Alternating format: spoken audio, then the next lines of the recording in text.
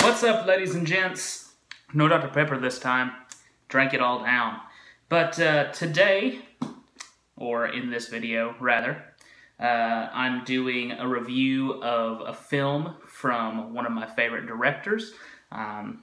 Last video, I did a film I'd never seen from a director quickly rising in the ranks as one of my favorites, Howard Hawks. That movie was His Girl Friday. The first one that I could find for my favorite director of all time, by the way, Frank Capra, director of my favorite movie of all time, It's a Wonderful Life. The first one I could find that was like the earliest film from him that's available for me to watch without having to pay anything extra for it was Ladies of Leisure from the year 1930. So a little bit of background on this really quick. First off, watched it on Amazon Prime, totally free. If you've got Amazon Prime, or if you have a friend or relative that has Amazon Prime and they'll allow you to use it, look it up, find the movie, watch it. I definitely am going to give it a seal of approval. Definitely worth watching.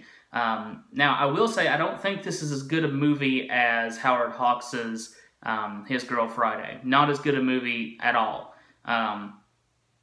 This is a pre-code movie, for a little bit more background.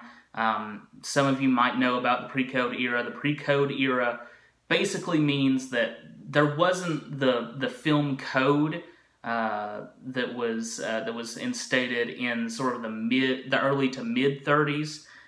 Pre-code movies, generally 32 and before, they have sort of more explicit themes, let's say. So, for instance, Ladies of Leisure, this movie deals with prostitutes and party girls. These would be women, party girls, that is. We know what prostitutes are.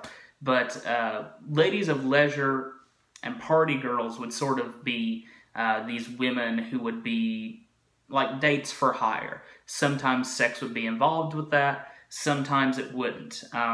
With our particular girl, I think maybe involved, maybe not. Her roommate definitely is involved in probably something closer to prostitution. Well, let's go ahead and get into this.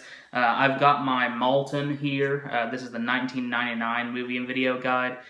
His review of Ladies of Leisure gives it 2.5 stars. Let me just go ahead and say, I think I can rank it a little bit higher than that. IMDb has it sitting at 6.7. Pretty good rating. I'd probably put it around there. I'd probably give it a 3 out of 5 stars, something like that. 6.5, maybe even a 7 out of 10. Probably not a 7, probably around a 6.5. And basically the story is that this party girl, played by Barbara Stanwyck, a frequent collaborator with Capra, she gets involved with this upper crust playboy who is an artist, and he sees her and kind of sees a purity in her despite the fact that she's got this sort of illicit career going for her. And he decides he wants to paint her. So he's gonna use her as a model. Originally starts out, paying her for it and everything like that, but romance sort of follows, and these two crazy kids start falling in love. So, and this is of course against the wishes of his parents. This in some ways is kind of like a Romeo and Juliet type story. Not quite, kind of a Prince and the Pauper, or Princess and the Pauper kind of thing going on. And I gotta say, the story's kind of shaky. Malton notes this, and I think I can say as well that it's a little bit of a shaky story, not the best. The dialogue is okay, not the best, definitely not up to snuff with some films of that period. I would say, for instance, that Dracula, produced in the same year, has much better writing. Not that you can really compare them; they're two very different films. But Capra has this sort of fluid and very fluent directing style that really pulls you into a film. There's always some things that you're going to be able to count on with Capra. For instance, you've got certain themes he's dealing with. And despite the fact that this woman's a prostitute, Capra seems to have a heart for these sort of downtrodden characters. You know, she doesn't want to be this. She doesn't want to be this way. And the upper crust playboy, he doesn't even want to really be that way either. And so because they both sort of share this longing to be something more, they do end up becoming something more. They're better than what they're made of, you know. Capra always has sort of an interesting metaphysical point of view. Capra always sort of assumes that this is a universe that is endowed with specific qualities. It has a creator. It's God exists, and men and women are subject to God, but also loved by Him. And so, because of that, because of this sort of universe created by a loving creator, his characters are always going towards something good, even if they're not perfect in themselves. And they may not even end up perfect. They are in imperfect relationships. For instance, this playboy, he's a little bit abusive, to be perfectly honest. He's controlling and speaks to her somewhat like a child, and speaks to her as if she's not up to snuff, which is much similar to sort of what his dad would believe. Even though he's totally against what his dad believes, he still has that ingrained in him. He's an imperfect being. And one of the great things about Capra is that even though these characters are moving towards a sort of idyllic point of view, an idyllic life, they're still not perfect. One of the great examples of this is George Bailey's character in It's a Wonderful Life, but we're not going to review It's a Wonderful Life. I've already done that on this channel. I'll probably still review it probably once a year because I love it so much. But Ladies of Leisure has that same thing going on. These characters are imperfect, but they're moving towards something closer to truth and closer to goodness. The movie, in that respect, has a great undercurrent. It's not so much the writing as it is the presentation. And that's sort of how Capra does things in some of these early pre-code movies. I've come to understand. I haven't seen a lot of these. This is my first pre-code Capra, so I'm interested to see, when I keep looking into him, what his pre-code movies have to do with sort of his greatest period. You know, the mid to late 30s through 1946. That great period. And anyway, this is a really good movie. It's not as good, for instance, as His Girl Friday.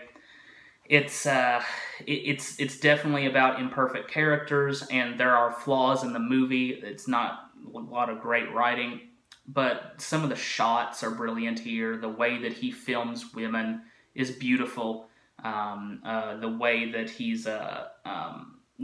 he, of course, meaning Capra, the way that Capra sort of films love scenes, and I'm not talking specifically about sex, I'm talking specifically about scenes leading to love. It's just beautiful. The way that he shows this character's transformation. And Barbara Stanwyck's, her transformation as a character is very realistic and beautiful, and something that you might even pluck out of real life. She does really well in this movie. It's my first movie I think I've seen Barbara Stanwyck in, and I've just enjoyed her so much. I can't say enough good things about her. This performance is just straight up wonderful. One of the great performances, great female performances probably of that year. Really, really great movie in terms of just a great performance and a great directing style. editing's alright, writing's not quite up to snuff, but there's some really good stuff in this movie. So I can't say that I loved it, but I can't say that it's not worth watching either. If you can find this for free, and it's probably in the public domain, I'm not sure about that, but I think it may be in the public domain, maybe check it out if you've got the chance. If you're okay with a good romance movie every once in a while, with a little bit of comedy and a little bit of sentimentality in there. Capra's often known for being a really sentimental director, and he's always, accused of making Capra corn, corny movies by Capra. I disagree. I think a lot of his sentimentality is really sincere. And I think if you enjoy a good romance every once in a while, if you're a man who's kind of in touch with that side of himself, I'd say give it a try. It's a pretty good movie, not great, but worth it to see an interesting, kind of cool pre-code movie that features a lot of talk about drinking and sex before the code, when drinking and sex were kind of, pushed down a little bit. But anyway, yeah, that's Ladies of Leisure. I say give it a watch. Probably a 3 out of 5, maybe a 6 or 6.5 out of 10. Not a great movie, but one that I think you should definitely check out. So, thanks for watching. That'll be the last video for today. I may try and have some more up tomorrow. I'm currently watching a movie from another one of my favorite directors that I've never seen, so I'm going to get onto that maybe later. Halloween is quickly approaching. I'll eventually be doing some movies that'll sort of tie into the fall spirit of things. But yeah, thanks for watching. Rock on if you like to subscribe. Talk to you guys later. Thanks for watching. Bye-bye.